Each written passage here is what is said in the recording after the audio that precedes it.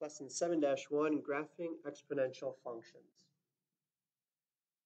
An exponential function, you have the independent variable is an exponent, and the exponential function has the form of f of x equaling b to the x power, where b is the base, is a constant, and the independent variable x is the exponent. So for an exponential function, b has to be greater than 1.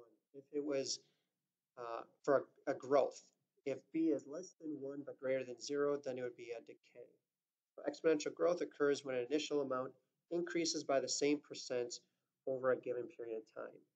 The graphs of exponential functions have asymptotes. These asymptotes are boundaries. So a line will approach it, but will never cross or touch it.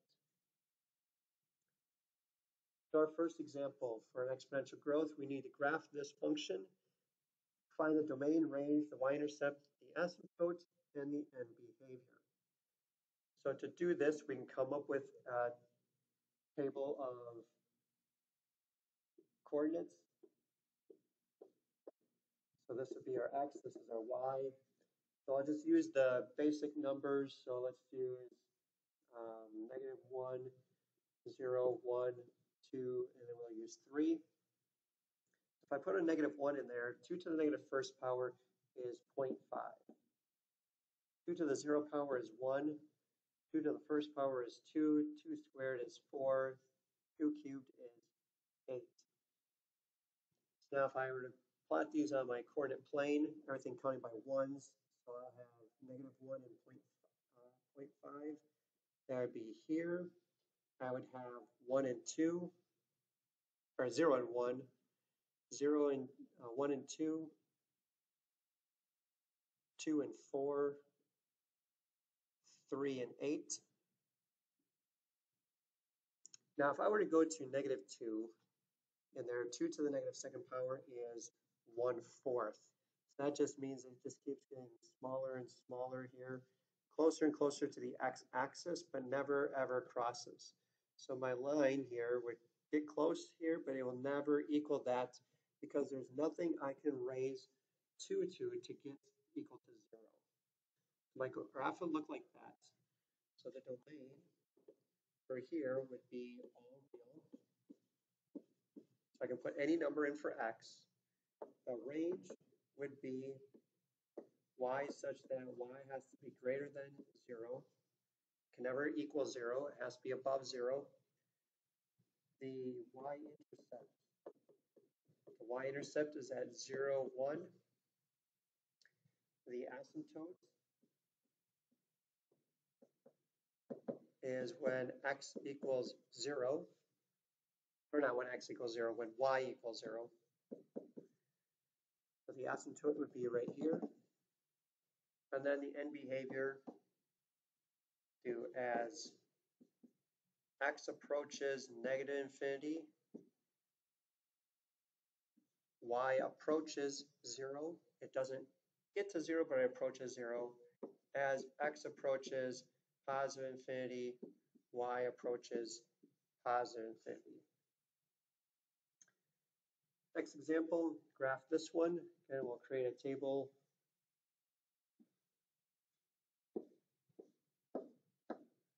These are x, these are our y's. So let's see, we could do, let's do -2, -1, 0, 1, and 2. And then we have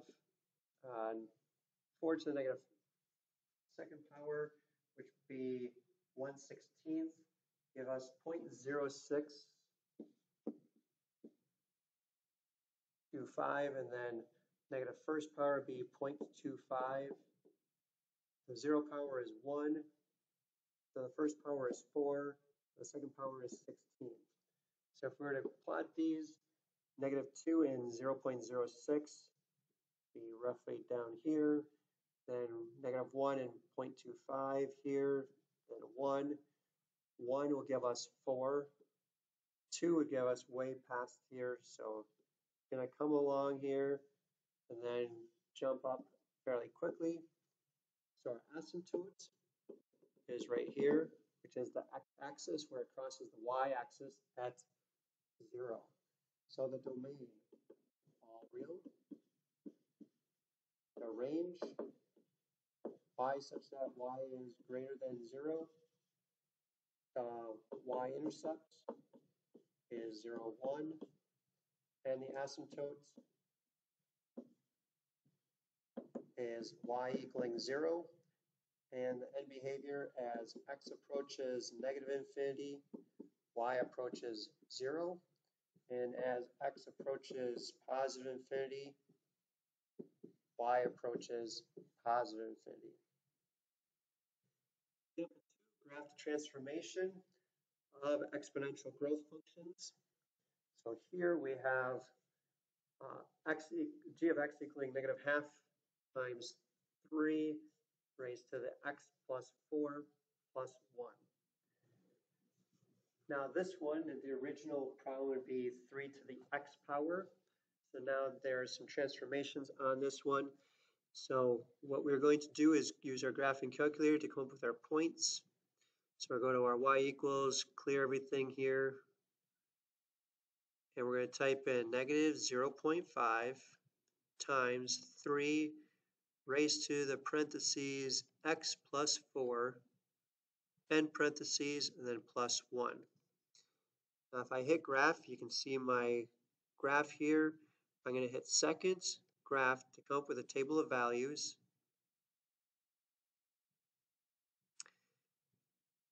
Let's choose some ones that we can go through fairly easily.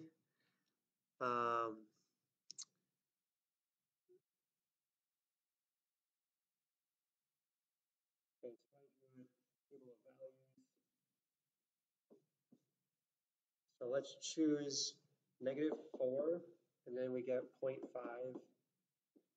We have negative 3, that's a negative 0.5.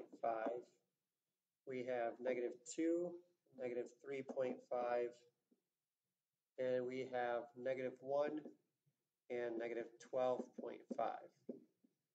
So now if we were to plot these on our graph, so negative 4 and 0.5, that would be here. Negative 3 and negative 0.5 would be here.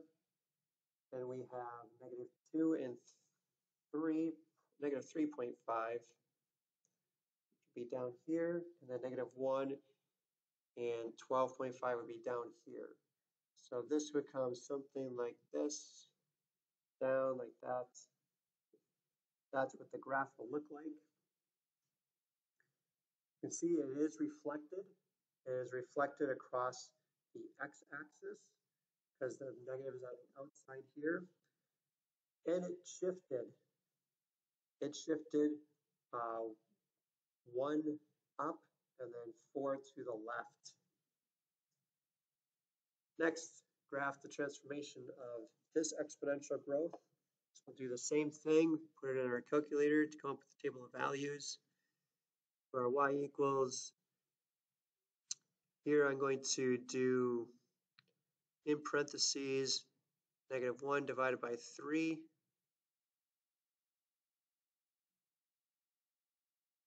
In parentheses, and then times 2 raised to the x minus 2 power, and then plus 4, and hit graph. See our graph here. Going to go second graph to see a table of values.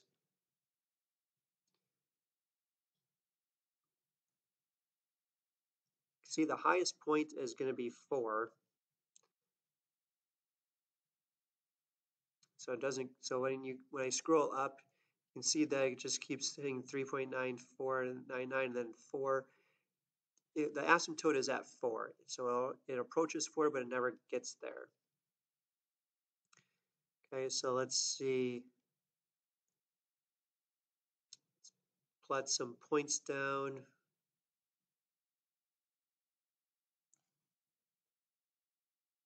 So let's first put our asymptote in here at 4. So approaches there. And let's do some points here. See where is it across the y-axis. See if I have any other Nope, we don't have any whole numbers or integers, so let's do -4 and then 3.9. -4 and 3.9 would be roughly here. Then we have -3.9, so let's go to 0 and 3.9.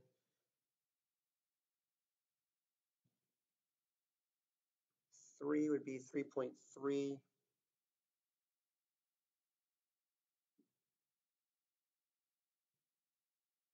It just keeps going down like that.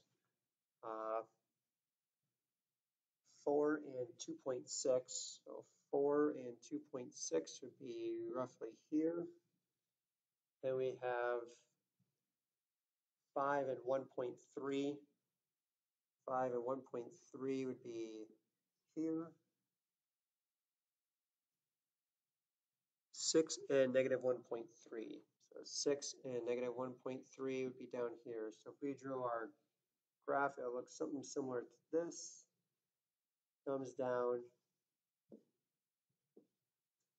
So it never reaches 4, but it approaches 4 when it goes to the left. Next, example 3, analyze the graphs of exponential functions. We need to identify the k and write the function for the graph of j of x equaling f of x plus k as it relates to f of x equaling 3.5 to the x power. So if this is f of x, we want to know what happened to this point. It went down 1, 2. So it went down 2. So we would say that k equals a -2. So that means j of x would equal 3.5x. Then we'd have a -2 at the very bottom.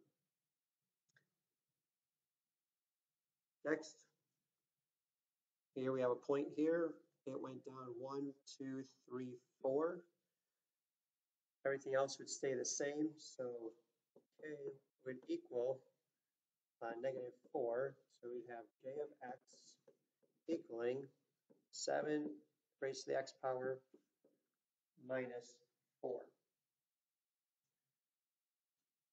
Moving on to example 4, use exponential growth functions. So as exponential growth can be modeled by a of t equaling a times 1 plus r raised to the t power, where a to the t power, or a of t represents the amount of time periods, a is the initial amount, and r is the constant percent rate of increase per time period. The growth factor is 1 plus r. So this formula is very similar to finding interest. So here we want to find how much is something increasing. So to do this, we're going to answer this question, and we're going to use our calculator to solve. Mr. Lopez recently won the lottery. Suppose he takes a lump sum payment and he invests $50 million into an account that yields 5% interest annually. Graph a function that models the amount in his account. Then estimate the amount the account has after 20 years. So the first thing we need to do is we need to enter this into our calculator. So we go to y equals, and that's 50 million. Now, to make this reasonable, we're going to use 50 instead of 50 million. So that 50 represents million, and we're going to plug it. That's the initial amount. And then the percent is 5% annually. So that's 1.05, because if we use the formula 1 plus r, the r is 0.05. So 1.05 raised to the x power, or t, for the number of years. Now we're only going to use quadrant 1. So if we hit our windows, we're going to change this to 0. Our maximum, let's count, just do 25. Count by 5s. The minimum is 0. And the maximum, let's say 200. So that represents 200 million. Then we're going to count by 25s. And now hit graph.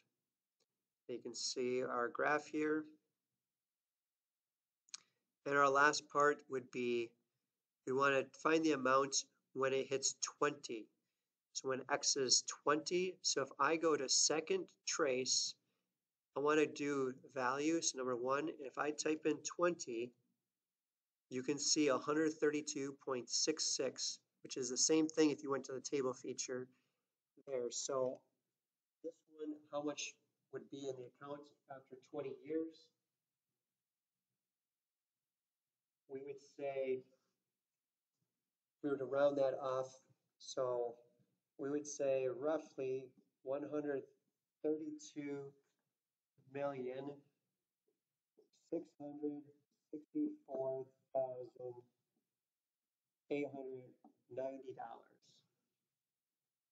And if we were to continue on further and further, more decimal places, you could see that, like you see in the table there, but that would be roughly about how much is in his account.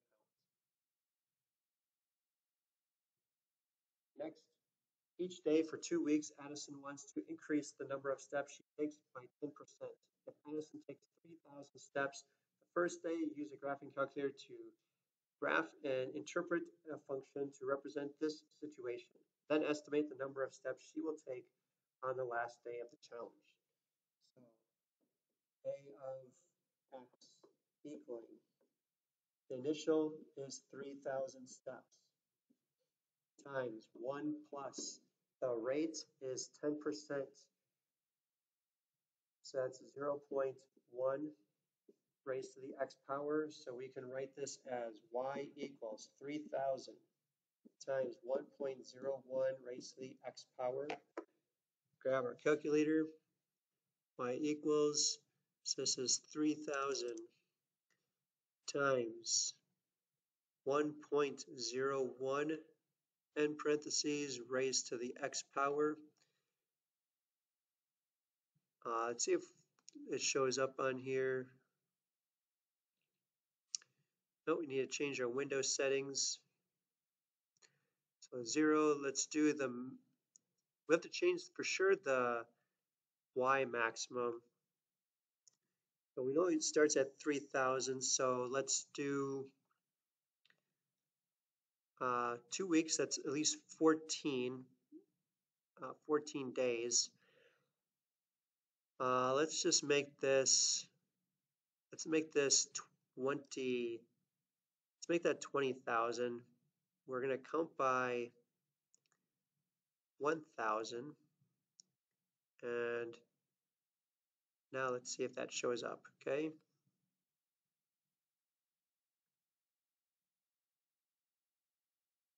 Now if I do second trace the value, and it says estimate the steps she will take on the last day of the challenge. So for 2 weeks, so 2 weeks, that is 14 days. Hit enter.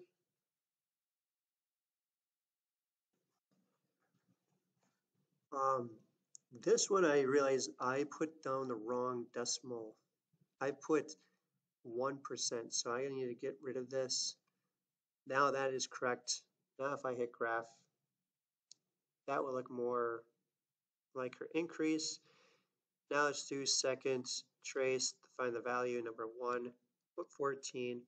Then you get to the nearest step, it would be 11,392.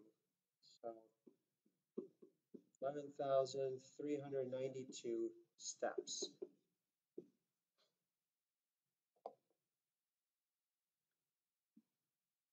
Next, on New Year's Day, Alma begins a savings plan. She saves $1 the first day of January and increases the amount she saves each day by 1%. Find the growth factor, then use a graphing calculator to estimate the amount of money she will save on day 180 of her savings plan. So we have A of x equaling, the initial amount is $1 times 1 plus 1% is 0.01 raised to the x power. So the growth factor is right in here, so that would be 1.01.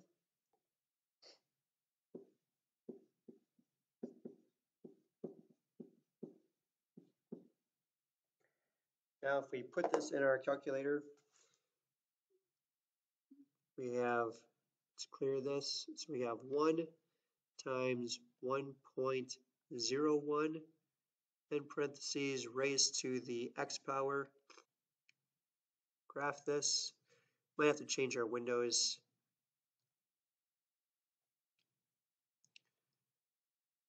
Okay, so let's change this to the maximum. We have to go to at least 180, so I'll make this 200. We'll count by 50s. The maximum, let's just make this 500. We'll count by 100s. Now let's graph.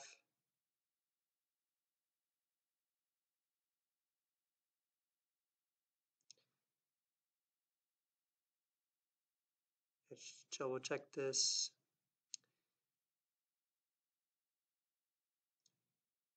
We can go to second trace, the value. Let's see, second trace, number 1, type in 180. That gives us 5.99. So that would be roughly $6. So about $6 she would have in her savings account. Stuff graphing exponential decay functions. Exponential decay occurs when the initial amount decreases by the same percent over the given period. So for exponential function, the form of f b is the x power, your decay for b is between 0 and 1. Now, because it's a decay, it's going to be 1 minus the interest rate or the rate that you're doing. So that would be your decay factor. So here, we want to determine whether each function represents a growth or an exponential. The key is to look at where the b is. And the b is going to tell you if it's a growth or a decay. So growth greater than 1, decay between 0 and 1. So we have 5, that means it's a growth. 2/7 is a fraction less than 1, so this is a decay.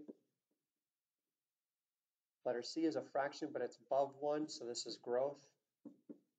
1.05 is above, so this is growth. And 0.85 is below 1, so this is a decay. Next, we have 14, which is growth. 9/13 is a decay. 8/5 is above 1, so this is a growth. 1.02 is a growth.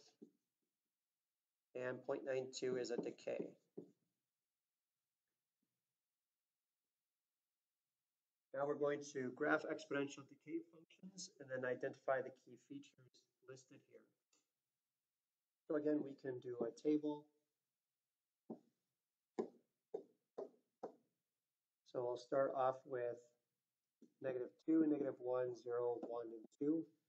So if you put a -2 in there, reciprocal of half is 2, square it, that gives you 4. Reciprocal of half is 2, raised to the first power is 2. Anything to the 0 power is 1. Anything to the first power is itself. And this will give us 1/4. So if I were to plot this, the asymptote is still the x-axis. So we put a point at -2, 4, -1, 2, 0, 1, 1/2, and 2, 1/4. So it comes down like this, gets close to the asymptote, but never crosses. So the domain is all real. The range is y is greater than 0. The y-intercept is at 0, 1. The asymptote, y is equal to 0. End behavior as x approaches -infinity, y approaches +infinity, and as x approaches +infinity, y approaches 0. Next, this table we have, we'll do -2, -1, 0, 1. So -2, 1/5 to the -2nd power gives us 25. 1/5 to the -1st power gives us 5. 0 gives us 1. And this goes 1/5. You plot them. I can't plot -225. It's too high up. -1/5. So we have 1/5 would be here. 0, 1. 1 and 1/5 would be down here. So it comes down, crosses, never gets to the x-axis. So domain, all real. Range, y is greater than 0. Y-intercept, 0, 1. Asymptote, y is equal to 0. And the end behavior as x approaches -infinity, y approaches positive infinity. As x approaches positive infinity, y approaches 0. Next, graph the transformation of exponential decay functions. So here we're going to use our calculator. So we have -2 times, we're going to do 0.25 raised to the parentheses x minus 4, then plus 3. So the asymptote is at positive 3. Now if I graph this, let me change the settings here.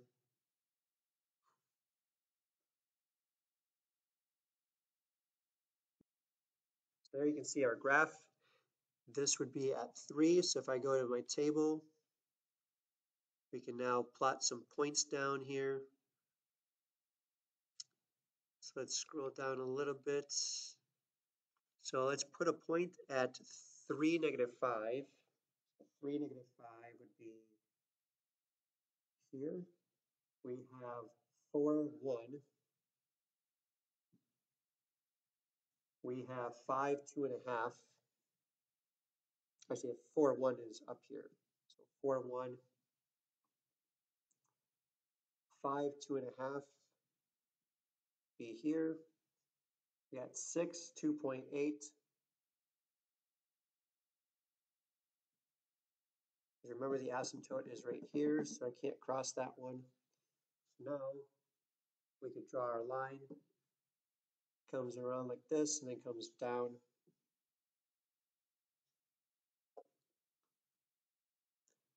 Just double check that. Hit the graph button. Okay, so there's our graph here. Next one, let's do this one. Let's grab our calculator again.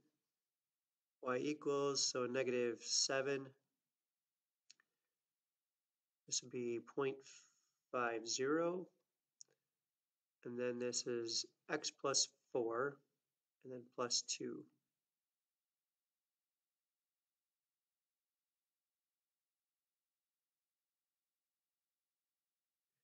Hit graph. So the asymptote will be at 2.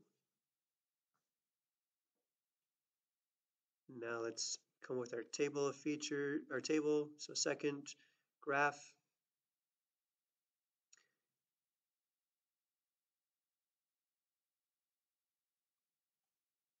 Okay, so we're going to put our asymptote here at 2. Or you just draw a bar line here. So can't cross that one. So now some points. Let's do -4, -5, which would be here. We have -3, -1.5, be here. We have -2 and positive 0.5, 0.25, then -1 and over 1. If we go down to 0, 0 and 1.5, so here, so it's going to come up like this, and then come across near the asymptote. And our last one here, use our calculator again. our y equals, change this to -5. This is 0.25. This be x minus 2. And then we have a plus 3. So the asymptote is at 3. So we hit graph. Let me go back to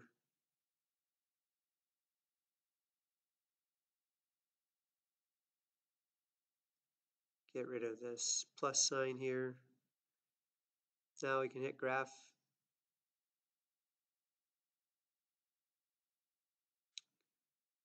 Let me go back here. I forgot the parentheses, so that's why. Parentheses, then plus 3. Now hit graph. There we go. Doesn't crosses at positive 3. Doesn't get to that point, so let's do our table.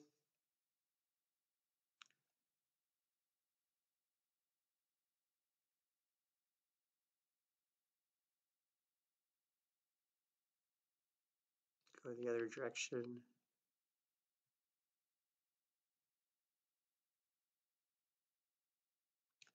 All right, so it's at 2. The maximum is, no, 3.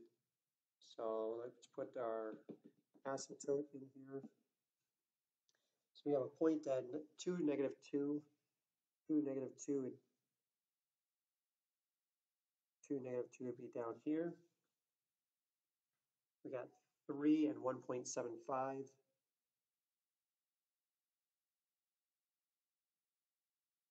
Here, and then we got 4 and 2.6. Got 5 and 2.9. So it's going to come up like this and hug along that line. So that is our lesson on graphing exponential functions.